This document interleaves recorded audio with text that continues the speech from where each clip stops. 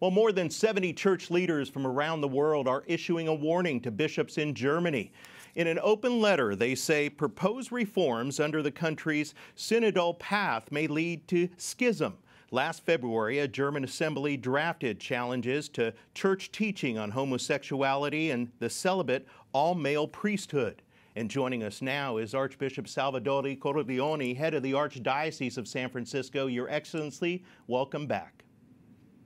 Thank you. Good to be back with you. We want to talk to you about the letter, but first, for those who may not be familiar, can you explain what the German Synodal Path is?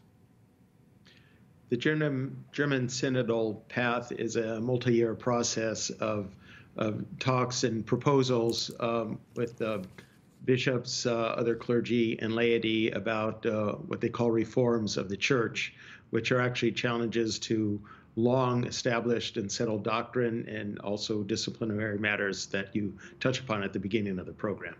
Let's talk more about the letter now and why the bishops feel that it's necessary. Why did you sign it? I signed it because the German Synodal Path is sowing a lot of seeds of confusion about what the Church really teaches and, as I said, what its long-established discipline is. And it's certainly causing a lot of confusion within Germany. It stands to risk spreading throughout the rest of the Church. So I thought it was important that bishops around the world speak with one voice to be very clear about our fidelity to the deposit of faith Christ entrusted to the apostles and through them to the whole Church, especially their successors, we the bishops. We made a pledge to be faithful to the teaching of Christ, and I join with so many other my brother bishops in doing so. Amen to that. And what do you hope that you'll achieve as a result of this letter? I've been hearing from some people in my own archdiocese who are confused over this, and also through contacts I have with the Church in Germany. I've heard pleas from the faithful German Catholics there and a few bishops who still are trying to hold fast to the Church's teaching about pleas for help. And I understand that when they see international sort of opposition to what's going on there, that they feel a great support. And so I'm first of all trying to support the faithful Catholics in Germany. This is in line with other such efforts. The president of the Polish Bishops' Conference sent a letter to the Bishops' Conference in Germany about this. The Conference of the Nordic Bishops in the Scandinavian countries also sent a letter. So this is along the same line, so that people can see that bishops around the world are not in agreement with what is happening there. So I hope as well then, in addition to supporting the Catholics in Germany, faithful Catholics in Germany, and teaching clearly for my own people here, my own archdiocese, that would also make clear to Catholics throughout the world that their bishops are still standing with the teaching that Christ has entrusted to the apostles and through them down to our own time to us. And it's important to note that this isn't the first time that many of the bishops' actions in Germany have been called into question, correct?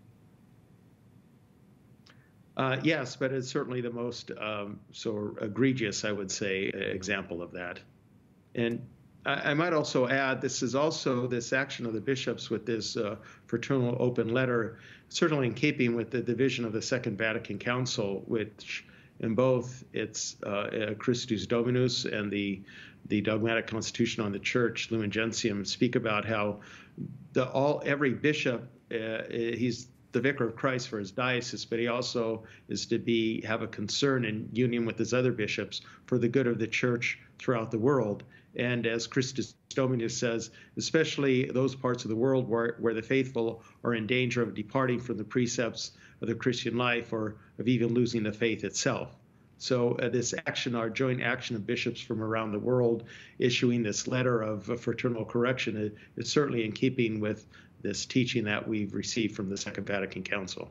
You know, one of the big issues right now is the Church keeping a balance, evolving with modern day situations and challenges, but still holding up to the values and teachings in the Scripture, correct?